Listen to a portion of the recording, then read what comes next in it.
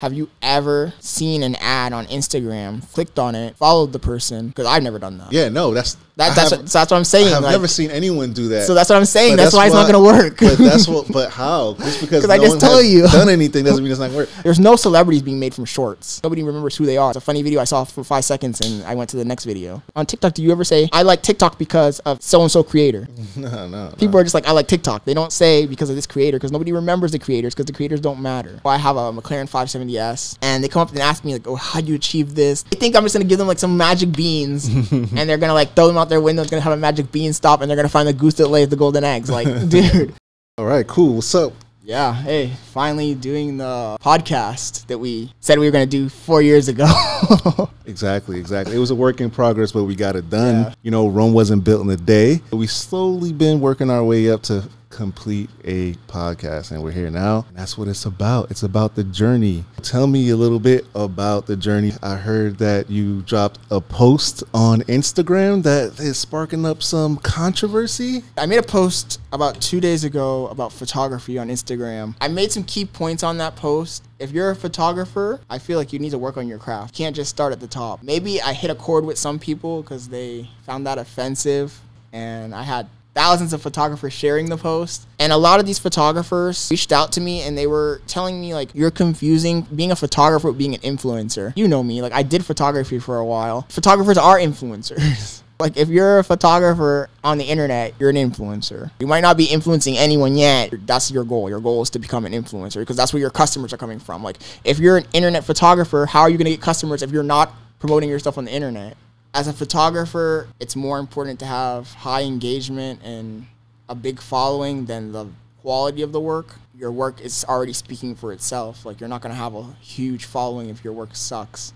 You know, I think it's just about different perspectives, and for your perspective and what you need for your business, you see photography through a different lens as opposed to maybe photographers who are trying to start a business and maybe they're not really worried about vanity metrics. Maybe they're not using social media to get their business out there. They're using other methods. But I feel like if I'm the target audience, most of the photographers want to photograph people with like the exotic cars, and I'm one of your customers and I'm telling you what the customers want and I'm telling you what all my friends have expressed and want. I think it's silly for you to reject that when we're telling you what we want. Like we want engagement. We want good photos, but we also want the engagement. Because the problem I have is that when that photographer that has 100 followers posts the photo of the car, it's only going out to his 100 followers and maybe a few random people that engage with his posts versus the person who's already established who has hundreds of thousands or millions of followers, where when they post, it goes out and 20,000 people like it and share it. And they come back to my profile and now I have 8,000, 9,000 new followers. Like the value proposition for me is in getting the engagement and the followers. It's not in the post. Anyone can grab their camera, their phone, and snap a photo of their car. Like there's no value in that. And plus photography's dead. I tried to tell them that, and when you tell them that, they get really offended, but it's the truth. Like Instagram, YouTube, TikTok, all of the platforms are pushing video. I don't understand why you would go against the trend when the trend is video. It's not photography. I don't think it's dead. I think it's evolving, and I think it's evolving into videography. And then we're going to spin the block. Photography is going to come right back. What you should take from this post is that everyone has a different value proposition, right? This is really important to make sure that you do segment your audience and you know who your ideal client avatar is and what's important to them, because what is important to someone that is trying to do a wedding shoot and someone who's trying to do a car shoot is a lot different. If you're the guy who's getting upset, there's a reason why you only have 200 or 1,000 followers. You're not inside of that trend. Like the trend is like a river and you are sitting on the outskirts. Like you're trying to do your own thing, and like sometimes your own thing isn't what's going to work. A lot of the times artists get like pigeonholed into like an idea of what their art is, and they don't look at it from like a business perspective. They're looking at it as an artist. And as an artist, sure, you could have amazing work, and that's great. More power to you for having amazing work. Anytime something ruffles someone's feathers, to me, that's like a warning sign that they need to dig a little bit deeper and figure out why. Remember that they're not looking at it from a business perspective. They're looking at it from an artist perspective. So when they hear you tell them like, the quality of your work doesn't matter and nobody cares if you're a good photographer, that kind of language offends them. I do use very aggressive language on purpose, but it's kind of just to like shake them awake. Obviously, I'm being hyperbolic. Like if your photographs are bad, it doesn't matter how many times you post them, they're bad. You're not going to get any traction. What I really was trying to say more than anything else was that you don't have to be the best photographer in the world to get customers. I hear photographers all the time complaining like, why does this guy get all these customers? What the hell? That's not fair. Do you see his work? That guy that you're complaining about who's getting all the customers and his work isn't that great, it's because he's actually doing what I said in the post. Like he's tagging people, working his ass off. He's posting every single day. Because in the post I also said they should be posting more than me. I'm the car owner. Like I shouldn't have to do anything. It's your job to have me grow. That's why I'm going to pay you to do the photography, because I'm expecting a return on investment. I'm paying you for the engagement and the followers. If I'm posting once a day, you should be posting twice a day. It's in your best interest. Like, come on. And also the fact that a lot of these guys want to start at the very top. You think that you're just going to grab a camera one day and like you're going to walk up to a guy with like a Lamborghini SVJ and you're going to be like, hey, do you want to book me? I charge $180 an hour. Like, no, he's not. He's going to look at you like you're crazy and laugh. So it's all about engagement. So at the end of the day, what you were trying to do, you actually accomplished with the post, which was get some engagement. Yeah, no, I like this because a lot of people don't really even engage with things that don't resonate or stir up the pot.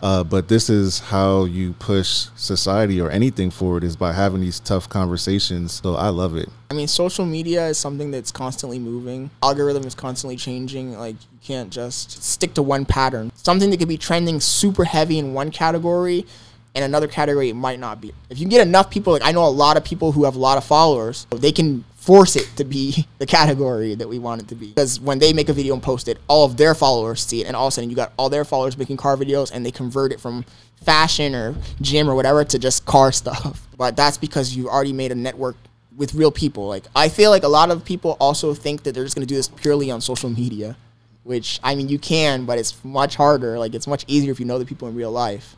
Okay, cool. I like that. I like that. So the overall goal is to get followers and to gain some more influence? Yeah. For me, it's easier because the car is like social validation. So it's easier to like go up to another guy who's already like kind of famous and a car influencer and be like, hey, you want to collaborate, or hey, this and that, or talk to them because they see like you have the car, so like, oh, this guy must be doing something. I mean, he has the car. But if you were like a fitness influencer, I think it would be a little bit harder because you're a dime a dozen. You're not just gonna walk up to Bradley Martin in his gym and be like, hey, you wanna collaborate? And be like, who the hell are you? Like, it's not written in stone and it's changing all the time. Yeah. It sounds like it's a feeling process for you as well, especially with the algorithm. It seems like they give more sway to the people who have the larger following. Yeah, of course. No such thing as an algorithm. Algorithm is just like the people. If a guy has a whole bunch of people behind them, an army of people, he can basically force the algorithm to do whatever he wants, because the algorithm is just looking at what's trending. And if you have 1 million people behind you and you do something, all of a sudden there's 1 million people who like this audio, or there's 1 million people who like this trend. Right. You know, people are interested in this, so let's show it to some more people. Yeah. Just imagine it in real life. Like, in real life, if there was a guy in your town, right, and that guy opened up a store in the middle of nowhere, but he was famous, it's going to become a trending store because he already has all the people. So it's the same thing. Your store is your profile. If you're already popping, or you know people who are popping, then they're going to prop it up and it will become popular because they're already popular. Yes. All right, so tell me a little bit about some of the products and or services that you're pushing nowadays, Scott. My main focus has been a clothing brand that I started, Car Buddha Threads.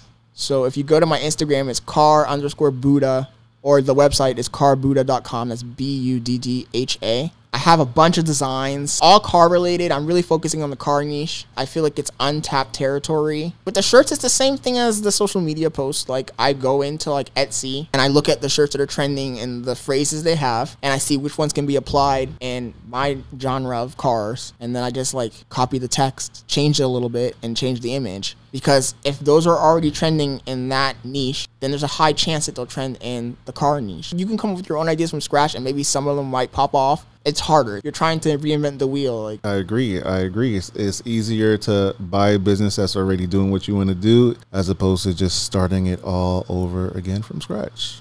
In my DMs on Instagram, I get a lot of young people messaging me, like asking me for like opinions and advice and stuff. And I feel like a lot of people are trying to find like the shortcut or easy way to get to that goal. But in reality, there's like no easy way. Like, it's just work. You just got to work your ass off and be alert and stay alert and pay attention to the trends and pay attention to like what other people are doing. For those of you who don't know, I have a McLaren 570S, and they come up and ask me like, oh, how do you achieve this? Sometimes I even give them the steps, like, hey, I did this, I did this, I did this. And you can see their eyes get glassy. They think I'm just gonna give them like some magic beans, and they're gonna like throw them out their window. It's gonna have a magic bean stop, and they're gonna find the goose that lays the golden eggs. Like, dude. And a lot of people see like the end result, like they see the McLaren, and you know they don't see the journey it took to actually get there. And like I've been with this guy since almost day one, so I've actually seen the journey. It's a lot of work that goes into it. It's not easy, and there's no shortcuts. There's no elevator to success. You got to take the stairs.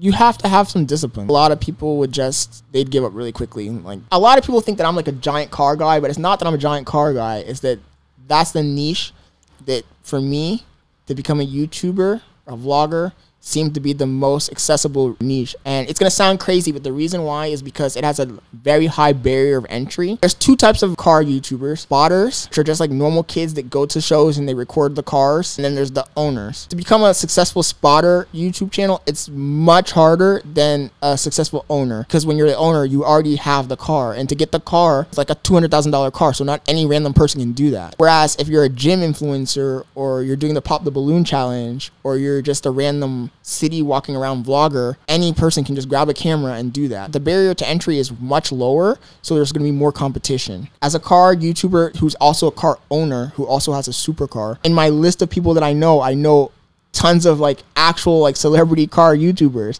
Like, if you go to my channel, like I have Shmee150. Like, I spent the entire day hanging out with Shmee150. Like, who the hell hangs out with Shmee150 that's a normal person if they don't have an exotic car already? DDE, and I love DDE. I love their channel, but I have to be honest, when DDE is in a place and people walk up to him and they're like, oh, they want to talk and that kind of stuff, you can see that they do engage the people, but they're just like, hey, nice to meet you. They take their little photo. They'll say like 2 or 3 words and they'll go to the next person. Whereas when I pull up with the McLaren and park right behind him and I get out of the McLaren, like, I could have spent the entire day hanging out with them. Like, they weren't in a rush to be like, okay, next person. Right. Because you already validated that you're in their same category. And I have to be honest, it's probably also part of the reason why my video got like the 27,000 views and the other videos got less, is because of my video. In the other videos, Damon from DDE only talked to the people like 30 seconds or 1 minute. And in my video, he literally has like 7 minutes talking. That's the advantage of having the car, because I already got through the barrier. If I was a fitness vlogger, let's say, it doesn't matter if I was jacked. I can't go to LA, go to like Bradley Martin's gym, and then walk up to Bradley Martin and be like, hey, we're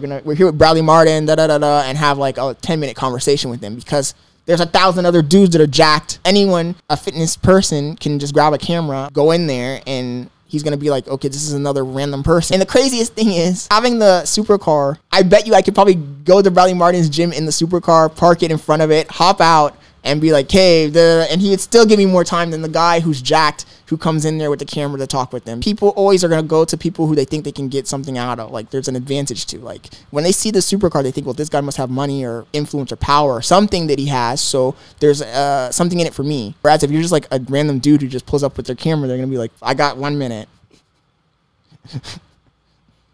I mean, that's just how humans are. I don't make the rules. That's a lot to unpack. All right, cool. So we're in the area of YouTube, and YouTube Shorts I feel like it's relatively new.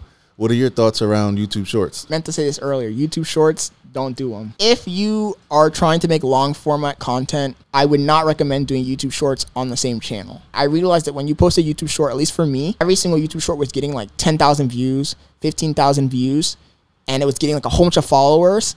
And those followers, they don't watch my long format videos. And I'd post like a long format video the next day, and I would watch to see like if the engagement was cross-pollinating in the analytics, and they weren't. Like, those guys, if they came from a YouTube Short, they're going to watch shorts. The people who watch shorts, they don't have the attention span to watch a long video. They just don't want to watch it. Right. It's kind of a waste of time, because if you get a video that has 50 million views on YouTube, 50 million views because I saw a guy on YouTube who actually showed his analytics and he explained this. 50 million views, the video made $500,000. 50 million views on YouTube Shorts, it made him $500. And it's not worth it. This is YouTube just paying you out based off of their pay structure. This is not you plugging in your own products or services. Yeah. Okay, got you. Now, if he plugged in his services, because you can, once you're a partner, you can add your services on there. You can even like open a shop directly on there and promote your stuff directly through the platform. Then he could probably make extra revenue, but just on AdSense alone, then it's not worth it, because the AdSense for shorts is like pennies, and the AdSense for long videos is like millions of dollars. Yeah. Shorts is a trick to get the content creators out of the picture. So when people say, I saw this video, it was really interesting, I liked it, they don't even remember the person who made the video. The person is not important anymore. The only thing that's important is the content. Whereas when you make a YouTube channel and long videos, it's about you. And people actually remember who you are, and you become like an actual celebrity. There's no celebrities being made from shorts, because nobody remembers who they are. They just remember it was a funny video I saw for 5 seconds and I went to the next video. When you have long format YouTube videos, the people actually have to remember who you are to search you up, to find your videos, to subscribe. When you're in shorts, you just open up the app and all of a sudden you're seeing content, you're just scrolling. Like, they're not gonna remember who they are, why you like them. You won't remember any of that. So it's kind of a trick. There might be a chance that they're doing it on purpose to get the content creators out of the picture, because like, why would we need you to be famous? We want our platform to be famous. We want people to say, I like going to YouTube because YouTube has funny content, not I like going to YouTube because PewDiePie has funny content or Mr. Beast has funny content. They want to get those people out of it, because when people talk about TikTok, on TikTok, do you ever say, I like TikTok because of so-and-so creator? No. People are just like, I like TikTok. They don't say because of this creator, because nobody remembers the creators, because the creators don't matter. That's an interesting take. All right, so a lot of these platforms, a lot of people come up organically on them. They also have an advertising element to them as well. So we've had this discussion multiple times, the catalyst for this podcast, because we have differing opinions. In my opinion, I think that ads can be used as a tool to sell merchandise, but I don't think it's a good path to go down for content engagement. And the reason I don't, when someone is thrown in front of the eyes of other people quickly, there's always going to be a section of people that are impressionable. They're going to subscribe because they saw it and they have no self-control. They saw it in an ad, it caught their attention for a second, they subscribed, and then those people, you'll never see them again. Now, those people you do want for merch, because those are the same people who have no willpower. They see a shirt with something on it and they're like, oh, well, I like that. Bye. You might never see them again, but who cares, because you got their money. But when it has to do with views and engagement, I don't think that's the best strategy. When it comes to views and engagement, I don't think that's the best strategy, because you need the people to stick around. When the people come to you organically, they have like a parasocial relationship with you, where those same people, they see you in person, they're going to think you're like friends with them. Like, I mean, I've never seen you in my life, but you think you know me because you've watched my videos, and like their comments will be like, oh, why'd you say it to your girlfriend? And those people will always stick with you. My fear is that it's easier to get followers using ads, that those followers, they will actually pull you down, because when you post the next time and they don't engage, Instagram or YouTube will say like, oh, well, this person doesn't like their content, so the content must not be good. Those people aren't going to engage, and they're going to fall off, and they're just going to be zombie people. Yeah, my whole thing, Scott, I agree with you to a certain extent, but also I feel like nowadays people don't know the full versatility of advertising. Like, we're just so used to seeing ads all day, every day, from childbirth to adulthood, that we think there's just one form of ads, which is like putting up a billboard on a highway. But when it comes to digital ads, you get a lot deeper than just blanket advertising. That's kind of what you may be referring to when I say ads, is more of the blanket advertising. And when you do blanket advertising, you are not going to reach people who will engage with you, because maybe that's not even the niche that they're even interested in. And what I'm talking about when I say ads, I know I say it very loosely and plainly, but I'm talking about actually like targeted ads, like targeting people who are actually interested in you.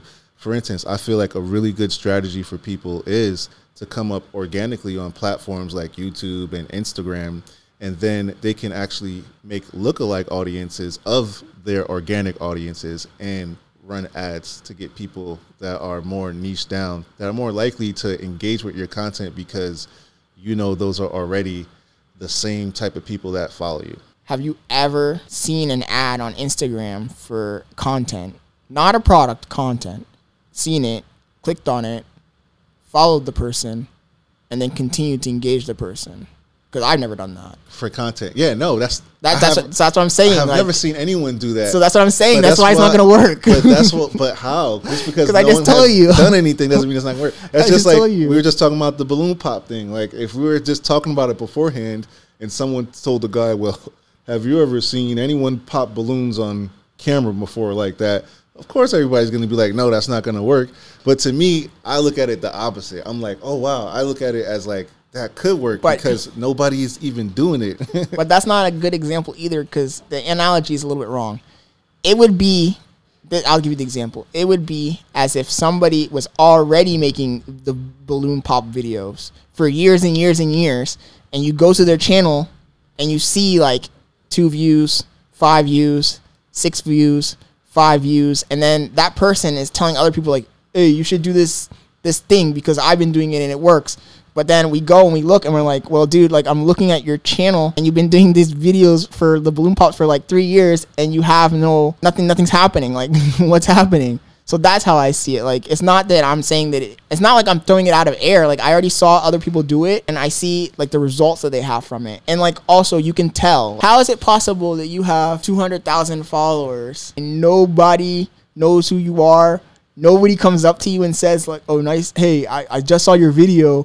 I really like it. Like, great content. Keep it up. And a guy like me goes to a car show and like, I literally get like 100 people coming up to me and being like, hey, I watched the last video. Great video. That in itself just shows me like your followers are not real followers. Like they're impulse people. Everybody knows this about ads. Like that's why when they run commercials, they say we want to get the impulse buyers because the people who fall for ads are impulse buyers. Like I in my entire life have never watched an ad and said, you know what? I'm going to do that thing that's in the ad. Like, those are the impulse buyers that do that. But I don't want those people. Like, I want the people who, like, sat down rationally on my content and they watched, like, a video and they're like, oh, this is kind of interesting. Let me watch another one. And they watched another one like, okay, I like this guy. And they subscribed. That's the guy I want. I don't want the guy who saw, like, oh, flashy colors, Scott Leonard, da-da-da-da. And they're like, oh, I like cars. This guy's a car guy. Subscribe. And then... I think we're both right.